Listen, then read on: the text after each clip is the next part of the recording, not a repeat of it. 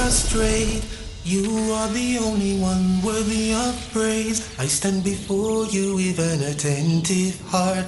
Erase my sins from the present and past. To you I pray, bow down, prostrate. You are the only one worthy of praise. I stand before you with an attentive heart. Erase my sins. Alhamdulillahi Rabbil Alameen wa salatu wa salam ala nabiyyina Muhammadin wa ala alihi wa sahbihi ajma'een. Amma ba'd. Brothers and sisters, Assalamu alaikum wa rahmatullahi wa barakatuh. Welcome to another episode of Lessons from the Qur'an. In this series, insha'Allah ta'ala, what we're trying to achieve with the permission of Allah subhanahu wa ta'ala is just to open our minds a little bit to the lessons found within the Qur'an. Because insha'Allah ta'ala, the brothers and sisters who are watching at home are people who are reading the Qur'an, insha'Allah, to a greater or to a lesser extent. But what we want to do with this series, insha'Allah ta'ala, is to open your mind a little bit towards putting the Qur'an into practice. Putting the Qur'an into practice. Not just reading and letting the ayat go over your head, summan wa umyana, as though you are people who are deaf and blind, but to actually put the ayat into practice, to actually start to achieve an effort to move towards what Aisha radiallahu anha described when she spoke about the Prophet sallallahu alaihi wasallam. كَانَ خُلُقُهُ الْقُرْآنِ. His manners were the Qur'an. Living the Qur'an and putting the Qur'an into practice. What I've chosen to talk to you about today is the first part in a two-part explanation of the advice of Luqmaan to his son. The advice of Luqmaan the wise to his son. And the scholars of Islam, they say that Luqmaan alayhi salam was not a prophet, but he was a man who Allah Azza wa Jal had given a great deal of wisdom. And look at this beautiful advice that he gives to his son. Let's listen to the first part of it, insha'Allah ta'ala, and then we can proceed from there. So after saying, A'udhu billahi minash shaitanir rajim, Bismillahir Rahmanir Rahim. وَلَقَدْ آتَيْنَا لُقْمَانَ الْحِكْمَةَ أَنِ اشْكُرْ لِلَّهِ وَمَنْ يَشْكُرْ فَإِنَّمَا يَشْكُرُ لِنَفْسِهِ وَمَنْ كَفَرَ فَإِنَّ اللَّهَ غَنِيٌّ حَمِيدٌ. وَإِذْ قَالَ لُقْمَانُ لِابْنِهِ وَهُوَ يَعِظُهُ يَا بُنَيَّ لَا تُشْرِكْ بِاللَّهِ إِنَّ الشِّرْكَ لَظُلْمٌ عَظِيمٌ. وَوَصَّيْنَا الْإِنسَانَ بِوَالِدَيْهِ حَمَلَتْهُ أُمُّهُ وَهْنًا عَلَى وَهْنٍ وفصاله في عامين أن اشكر لي ولوالديك إلي المصير وإن جاهداك على أن تشرك بي ما ليس لك به علم فلا تطعهما وصاحبهما في الدنيا معروفا واتبع سبيل من أناب إلي ثم إلي مرجعكم فأنبئكم بما كنتم تعملون. The advice of Luqmaan the wise. وَلَقَدْ آتَيْنَا لُقْمَانَ الْحِكْمَةَ أَنِ اشْكُرْ لِلَّهِ وَمَنْ يَشْكُرْ فَإِنَّمَا يَشْكُرُ لِنَفْسِهِ. We gave Luqmaan al-hikmah, wisdom and understanding. And whoever Allah Azza wa Jal gives hikmah, وَمَنْ يُؤْتَ الْحِكْمَةَ فَقَدْ أُوتِيَ خَيْرًا كَثِيرًا. The one who Allah Azza wa Jal gives hikmah to, has been given a great amount of good, a large amount of good. Look at the wisdom that was given to Luqmaan. And why does Allah Azza wa Jal bless one of us with wisdom? Anishkur lillah. That you give thanks to Allah. In reality, brothers and sisters, this whole religion of Islam is built upon as-sabr wa shukr. Being patient at times of adversity and being thankful at times of ease. The Messenger of Allah sallallahu alaihi wasallam said, how wonderful is the situation of the believer, and this is only for the believer. If Allah Azza wa Jal tests him with harm, he is patient and Allah rewards him for that. If Allah tests him with ease, he is thankful and Allah rewards him for that. The reward is there whatever your situation is. Now every single one of you watching this at home is going to be in one of two situations. Either you're going to be in a situation of ease or a situation of difficulty. And the reality is that most of us will be in a mix. It's very rare that someone is in a situation of pure difficulty and someone else is in a situation of pure ease. If something is easy for them, something else is difficult. But whatever issue in your life you think about, you're either going to be in a situation of ease or a situation of difficulty. If you're in a situation of ease, or if you're thinking about a particular aspect of your life, financial situation, your health, your children or your family situation, and if you're in a situation of ease in that thing you're thinking about, then you must be thankful to Allah. And being thankful to Allah means to make the best of what Allah Azza wa Jal has given you and to use it to seek what is with Allah Azza wa Jal in the akhirah. So you're not being thankful to Allah for your wealth if you're not using that wealth to obey Allah and to avoid disobeying Allah. And you're not being thankful to Allah for your children if you're bringing them up upon manners which are un-Islamic and in a way which is un-Islamic. And you're not being thankful to Allah Azza wa Jal for your health if you're using it to disobey Allah subhanahu wa ta'ala. If you look at yourself and you find another situation, you find hardship and difficulty, you have a trial in your children or a trial in your family, a trial in your life, or a trial in your wealth, a trial in your health, then it's time for patience. And that's why a believer is between as-sabr wa shukr, between patience and gratitude. In this, I would highly recommend everyone who has the availability to get the book Patience and Gratitude, or the summary of the book Patience and Gratitude by Al-Imam Ibn Qayyim rahimahullah ta'ala. And it's been summarized into English with the title Patience and Gratitude. And that will give you a really beautiful understanding of the depth of the need for patience and gratitude in Islam. But that wisdom that was given to Luqmaan was a blessing. And like every blessing, it has to be repaid by thanks to Allah. وَمَن يَشْكُرْ فَإِنَّمَا يَشْكُرُ لِنَفْسِهِ. As for the one who is thankful to Allah, who's the one who benefits? Does Allah Azza wa Jal benefit from you being thankful to Him? Does Allah Azza wa Jal benefit from you worshipping Him? No. Allah subhanahu wa ta'ala doesn't benefit from your thanks to Him, and Allah subhanahu wa ta'ala doesn't benefit from your worship of Him. He is Al-Ghani, the one who is free of all needs. وَمَن يَشْكُرْ فَإِنَّمَا يَشْكُرُ لِنَفْسِهِ. The one who is thankful, he's only thankful for his own self. When you worship Allah, the one who benefits is you. And that's why I've heard some atheists say to me in the past, turn and say, why does your God need to be worshipped? And I say, our God subhanahu wa ta'ala does not need to be worshipped. He deserves to be worshipped. He doesn't need to be worshipped. Allah is Al-Ghani, Al-Hamid, as is mentioned in the ayah. وَمَنْ ضَلَّ فَإِنَّ اللَّهَ غَنِيٌّ حَمِيدٌ. Whoever turns away from thanking Allah and is misguided by not thanking Allah for what He's given him, then Allah is Al-Ghani. Allah is Ghaniyyun Hamid. Allah Azza wa Jal does not need our worship. He does not need us. Allah Azza wa Jal has kibriya, has pride, and He's the only one who is deserving of it, subhanahu wa ta'ala. Allah subhanahu wa ta'ala's creation worship Him because He is deserving of that worship, not because He needs that worship.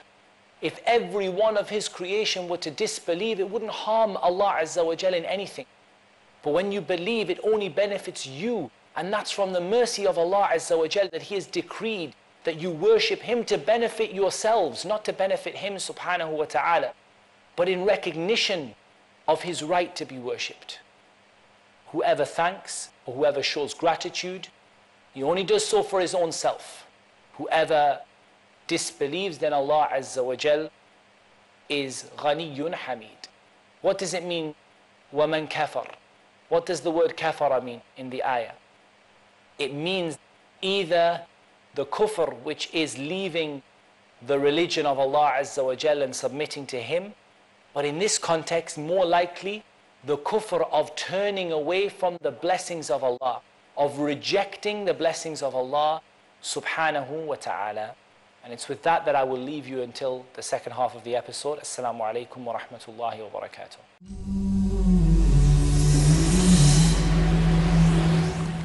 Assalamu alaikum wa rahmatullahi wa barakatuh. Welcome back, brothers and sisters, to the second half of this episode. We're looking at the beginning or the first part of the advice of Luqmaan to his son. And when Luqmaan said to his son in giving advice to him and advising him, admonishing him, "O my son, do not make a partner with Allah. Indeed, making a partner with Allah is the worst form of oppression." Brothers and sisters, in this, the practical element is, look at the advice of Luqmaan to his son. Look at the tarbiyah, the bringing up of Luqmaan, his son, upon Tawheed. The greatest thing that you can teach your children is to worship Allah subhanahu wa ta'ala alone and not to make any partner with Him subhanahu wa ta'ala in His worship. Look at the advice of Luqmaan. Look at the fact that he is taking time to advise his son, to teach his son about Islam. This is how we have to be with our children. And then he gives him the greatest advice first. He begins with the most important thing first. Ya bunayya la tushrik billah inna ash-shirka la dhulmun azim. Oh my son, do not make a partner with Allah. Indeed, making a partner with Allah is a severe form of oppression. And it's the worst form of oppression. Because oppression, brothers and sisters, is of three types. The first is an oppression that Allah will never forgive. And that is making a partner with Allah, giving something that belongs to Allah to someone or something else. The second is an oppression that Allah will never overlook. And that is the oppression that a person does to his fellow human beings. Allah is not going to let it go. Allah will take you to account for it until that person forgives you or until your deeds are balanced out and the fairness is established, the justice is established. And a kind of oppression that Allah both forgives and overlooks, and that is the oppression that we do against ourselves. So the first thing we need to advise our children is regarding the oppression of shirk. Allah Azza wa Jal said in Surah Al-An'am, الَّذِينَ آمَنُوا وَلَمْ يَلْبِسُوا إِيمَانَهُمْ بِظُلْمٍ أُولَٰئِكَ لَهُمُ الْأَمْنُ وَهُمْ مُهْتَدُونَ. Those who believe and don't mix up their belief with oppression, it is those who will be safe in this dunya from the trials of Allah, in the akhirah from the punishment of Allah, وَأُولَٰئِكَ هُمُ الْمُهْتَدُونَ, and those are the guided. Subhanallah, the Sahaba began to be they were very upset. They were struck by the ayah. They said, which of us doesn't oppress himself? Which of us doesn't sin? How are we going to be safe from the punishment of Allah? Which of us really don't sin? Which one of us doesn't sin? The Prophet ﷺ said, it's not as you have understood it. It's not as you have imagined it to be. It's as Luqmaan said to his son, Ya bunayya la tushrik billah, inna ash-shirka la dhulmun azim. The dhulm mentioned in the ayah in Surah Al-An'am, that if you avoid it, you will have safety and guidance from Allah, is shirk. And shirk is for you to give the rights of Allah to someone or something else. So for example, if you make dua to other than Allah, dua is the sole right of Allah. And if you make dua to other than Allah for any reason, whether it is wasila or whether it is coming close or whether it is taqarrub, a means of nearness, or whether it's shafa'ah, seeking intercession, you made a partner with Allah subhanahu wa ta'ala. From the rights of Allah Azza wa Jal are His names and attributes that they believed in and given and applied to Allah subhanahu wa ta'ala. and that we affirm what Allah affirmed for himself, and we affirm what his messenger sallallahu alaihi wasallam affirmed for him, and that we deny or negate what Allah negated for himself, and we negate what the messenger of Allah sallallahu alaihi wasallam negated for him. So from the essence of this is that we don't give those names and attributes to other than Allah, and we don't deny them, and we don't take them away from Allah subhanahu wa ta'ala. From the essence of this is that when we pray to Allah. When we sacrifice to Allah. We don't sacrifice to anyone other than Allah Azza wa Jal. Our life and our death is for Allah. قُلْ إِنَّ صَلَاتِي وَنُسُكِي وَمَحْيَايَ وَمَمَاتِي لِلَّهِ رَبِّ الْعَالَمِينَ لَا شَرِيكَ لَهُ. Say, my prayer and my sacrifice and my living and my dying are for Allah, Lord of the worlds. No partner has He. No partner has He. This is the essence of Islam, the core of Islam. That you worship Allah alone, you don't make a partner with Allah. And that's why it's the first advice that Luqmaan gives to his son. And now Allah subhanahu wa ta'ala talks about our relationship with our parents. And Allah Azza wa Jal says, وَوَصَّيْنَا الْإِنسَانِ بِوَالِدَيْهِ حَمَلَتْهُ أُمُّهُ وَهْنًا عَلَى وَهْنٍ. And we have commanded man to be dutiful to his parents. How many times does the right of Allah and the right of the parents come together? How many times does Allah's right and the right of the parents come together? In the Qur'an, in the Sunnah of the Prophet sallallahu alaihi wasallam. The right of the parents, brothers and sisters, is huge. Muslim, non-Muslim, and we're going to hear about that in a moment. His mother carried him in hardship upon hardship. The pregnancy was hard. The labor was even harder. وَفِصَالُهُ فِي عَامَيْنِ. And his weaning takes place over 2 years. That you may give thanks to me, thanks to Allah, and to your parents. And to me as your final destination. Thanks goes to Allah first, and the gratitude is first to Allah. And if there is any human being after the Messenger of Allah sallallahu alaihi wasallam that deserves our love and deserves our gratitude, it's our parents. We are negligent, brothers and sisters, with regard to our parents, and we need to rectify this situation before Allah subhanahu wa ta'ala takes us to account for it. Allah subhanahu wa ta'ala mentions His right, and then immediately the parents' right. His right is you don't make any partner with Him. The Prophet sallallahu alaihi wasallam was riding with Mu'adh on a donkey. He said, Ya Mu'adh, atadri ma haqqullahi ala al-ibad wa ma haqqul ibadi ala Allah. Do you know what the right of Allah is over His slaves, and the right of the slaves is over Allah? Mu'adh said, Qultu Allahu wa rasuluhu a'lam. Allah and His Messenger know best. The Prophet ﷺ said, Haqqullahi ala al-ibad an ya'buduhu wa la yushriku bihi shay'a. That they worship Him and they don't make any partner with Him. And the right of the slaves over Allah is that Allah will not punish the one who doesn't make any partner with Him. Mu'adh said to the Prophet sallallahu alaihi wasallam, أَفَلَا أُبَشِّرُ النَّاسِ. Shall I not go and give the people the glad tidings? The Prophet ﷺ said, لَا تُبَشِّرْهُمْ فَيَتَّكِرُوا. Don't give them the glad tidings in case they start to rely on it and they stop doing good deeds. The right of Allah. And immediately after the right of Allah, وَوَصَّيْنَا الْإِنسَانَ بِوَالِدَيْهِ. The right of the parents. Allah Azza wa Jal says, وَعْبُدُوا اللَّهَ وَلَا تُشْرِكُوا بِهِ شَيْئًا وَبِالْوَالِدَيْنِ إِحْسَانًا. Worship Allah and don't make any partner with Him, and be good to your parents. Even in the matters of the difficulties that were experienced by the Messenger of Allah sallallahu alaihi wasallam and his need for people to fight in the army. A man came to volunteer for the army, and the Prophet sallallahu alaihi wasallam was in need of volunteers for the army. And he went and he sought the permission of the Prophet sallallahu alaihi wasallam. The Prophet sallallahu alaihi wasallam turned to the man and said, Are your parents alive? He said, Yes, O Messenger of Allah. The Prophet ﷺ said, فَفِيهِمَا فَجَاهِدْ. Go and instead of fighting with the army, go and serve your parents and strive to serve your parents. The right of the parents is huge. But it doesn't go over the right of Allah, brothers and sisters. It doesn't go beyond the right of Allah Azza wa Jal.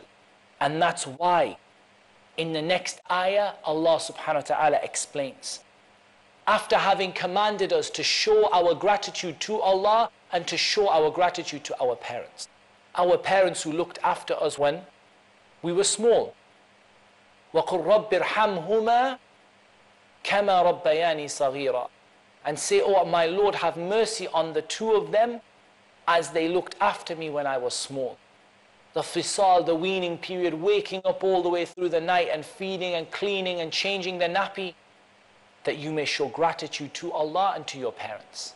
But if those parents command you to make a partner with Allah in that which you have no knowledge, فَلَا تُطِعْهُمَا, do not obey them. لَا طَاعَةَ لِمَخْلُوقٍ فِي مَعْصِيَةِ الْخَالِقِ. It's not permissible for you to obey any of the creation of Allah in disobedience to Allah subhanahu wa ta'ala. You must listen to your parents, you must obey your parents. But if your parents to tell you to do something which is making a partner with Allah, or they tell you to drink alcohol or commit zina or to do haram, فَلَا تُطِعْهُمَا, do not obey them. وَصَاحِبْهُمَا فِي الدُّنْيَا مَعْرُوفًا. And treat them in this world in the best way, accompany them. This is when they tell you to do the greatest sin. So what about when they tell you to do a sin less than that? Be kind in how you speak with them. Be good in how you talk with them. Accompany them even when they say, make a partner with Allah. The mother of Abu Hurairah, radiyallahu anhuma, may Allah be pleased with them both, because she became Muslim. She used to curse the Messenger of Allah, sallallahu alayhi wasallam. How bad is it? She used to speak evil of the Messenger of Allah. And Abu Hurairah became so upset one day that he came to the Messenger of Allah and he said, "O Messenger of Allah, make dua that Allah guides the mother of Abu Hurairah." And the Prophet ﷺ made dua. After Abu Hurairah had tried and tried and tried, the companions didn't used to come for dua in the first instance and then just sit down. They tried and tried and tried, and he came and he said, "Make dua for my mother." The Prophet ﷺ asked Allah to guide the mother of Abu Hurairah, and when he came back to his mother, he heard the sound of the water running and the sound of the ghusl, and she came out and she said, "Ashhadu an la ilaha illallah wa ashhadu anna Muhammadan Rasulullah." I bear witness there is no God worthy of worship except Allah, and that Muhammad ﷺ is the messenger of Allah. He accompanied her in good, even though she used to curse the Prophet ﷺ and she used to say bad things about the Prophet ﷺ. Subhanallah, we must be good to our parents. So many times our parents have got the wrong idea about something, either in the issue of Islam and kufr, they've chosen another religion, or in the issue of innovations and bid'ah. But we must be good to them and kind to them and try to encourage them to the truth, like they looked after us when we were small, and we follow the path of the one who turns to Allah in remembrance, and to Allah will be our return, and Allah subhanahu wa ta'ala will inform us about what we used to do. That's all we have time for in this episode, and in the next episode we'll continue with the advice of Luqmaan. Until then, Assalamu alaikum wa rahmatullahi wa barakatuh.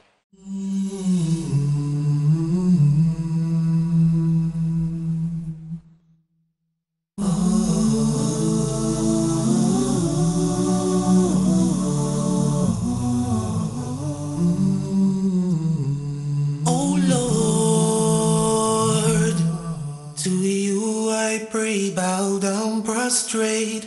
You are the only one worthy of praise. I stand before you with an attentive heart.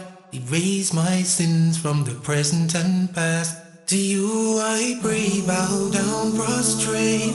You are the only one worthy of praise. I stand before you with an attentive heart.